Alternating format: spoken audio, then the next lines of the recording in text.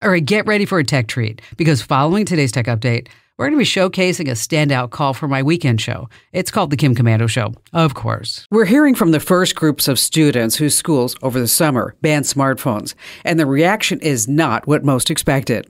I'm Kim Komando for ExpressVPN. Secure your online data today by visiting expressvpn.com/Kim. Florida and Indiana were the first states to ban student cell phones in classrooms. Parts of California have followed, and New York is about to, along with Minnesota, Ohio, Virginia, Arizona, Utah, Washington State, Rhode Island, and Oklahoma. Now that school is in session, here are the typical student reactions.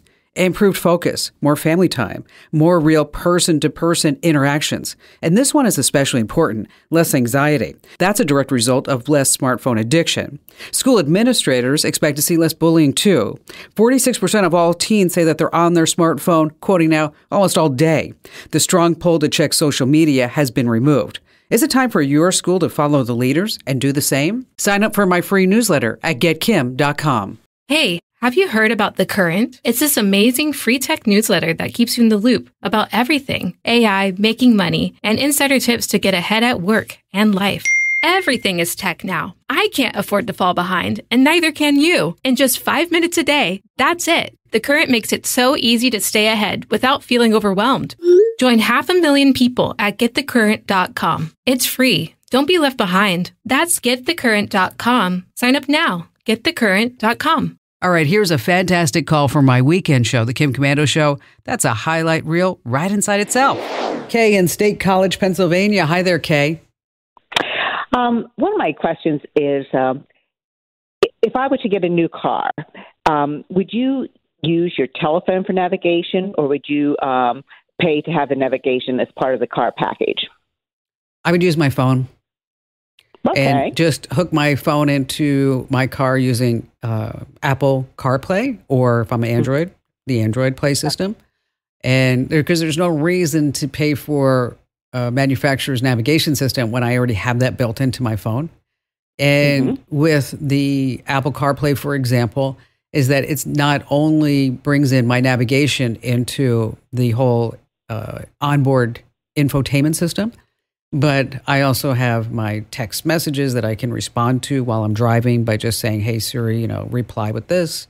You have your music, you have your contacts, and all kinds of great things like that. Okay, that's interesting. I hadn't thought about not having navigation in my car because I've always had that until somebody mentioned it recently. And when we travel to Europe, I take along a Garmin and I buy an SD card for the area we're going to. Sure. So there's ways around it. And I thought, well, I'm curious what Kim thinks about that. Well, if you do go to Europe next time, you don't necessarily need to bring the GPS and the SD card and all that other stuff. Is that when you are in the hotel, wherever you are, you have free Wi-Fi or you're on the Wi-Fi. Is that you will go say, how do I get from point A to point B, whether it's on car, bus, train, whatever it may be. And then you can, whether you're on Google Maps or now Apple Maps, is that you can download all these maps for what's called offline use. And offline use is just that you're not going to be using the expensive cellular plan or data roaming charges or whatever it may be when you're not in the country. And it's going to be solely giving you that map as if you were offline. And so you're not using an internet connection for that.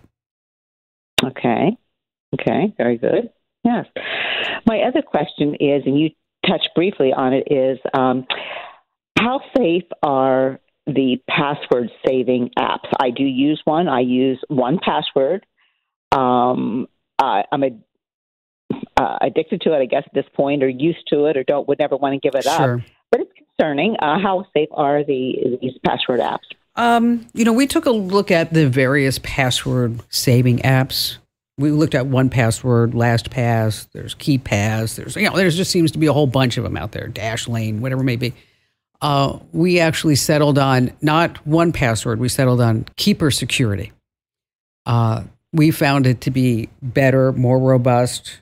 You can also easily share passwords. You can put this as part of your estate documents, good things like that. They are safe. You have to make sure that you have a good, solid password management program. Never want to use one for free. Okay, that's just bad news. You want to be able to pay for this. And that's where we settled on Keeper Security. So if you go to keepersecurity.com/Kim, you can get 50% off. They have personal family plans as well as enterprise level plans, by the way. But, as for me, I use Keeper Security. It's the one that I recommend. And it's one that I would hope that you'd be using too. And again, that's keepersecurity.com/Kim.